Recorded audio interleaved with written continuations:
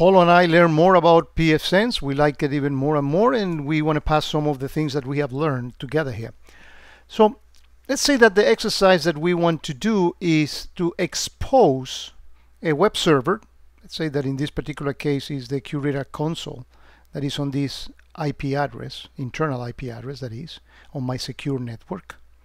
We want to expose that to the public IP. So if I'm somewhere else and I do HTTPS : put my public IP, and then we're going to use for this, instead of port 443, we're going to use 4443.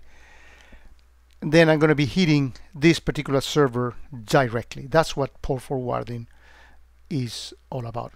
First of all, before I proceed, from the security standpoint, this is very dumb. You should not do this, like exposing your Curator console, but say that this is a demo. You want to use the am I affected service of the X-Force, or you want to do some experiments in doing API calls, whatever it is the reason. So you want to expose that address on that port outside here. When I'll do the next video, which is how you do this with a VPN, that's the secure way of doing this. But again, this is just to show you how you do port forwarding, because I don't think it is quite evident in pfSense.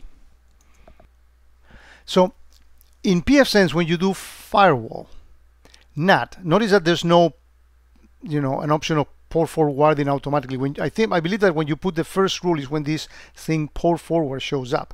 But basically, what we are doing is we are saying, hey, on my one interface, that's the one that hits my public IP, anything that comes from protocol TCP, on port 4443, send it to this internal IP address, 105, on the same port. It can be a different port. It doesn't have to be the same, but just an example. And the description that we put in here was expose Curator console. In fact, I can edit this and show you that basically this is what we did.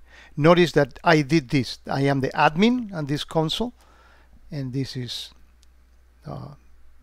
the log saying that I did this the first time and I updated it at that particular time. Once you save that and you apply the changes, the interesting thing is that, in fact, let's actually go back here. Notice that this icon in here shows that this is a link rule, which means that after you have applied this, automatically pfSense will create another rule on your firewall rules, and it is this one in here. Okay, and that's what that is, a link rule. It's actually edited to show you a couple of things. Notice that it took the same title and added the word NAT, right?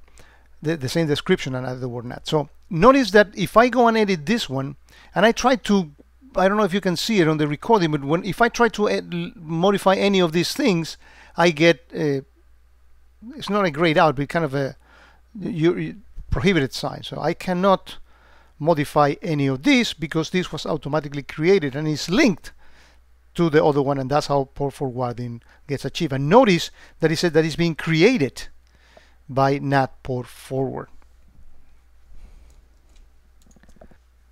And that's how port forwarding works. If you have that running on some VMware and you're using the VMnet of the NAT to subsequently go to another network, then you need to go into these actually on the library preference VMware Fusion. This is on the Mac. VMnet and modify the nat.conf file in there, and that makes, when you save it, that makes the changes on the networking file. Again, I hope that this, in case that you ever need to do port forwarding in pfSense, this helps you know how to do that.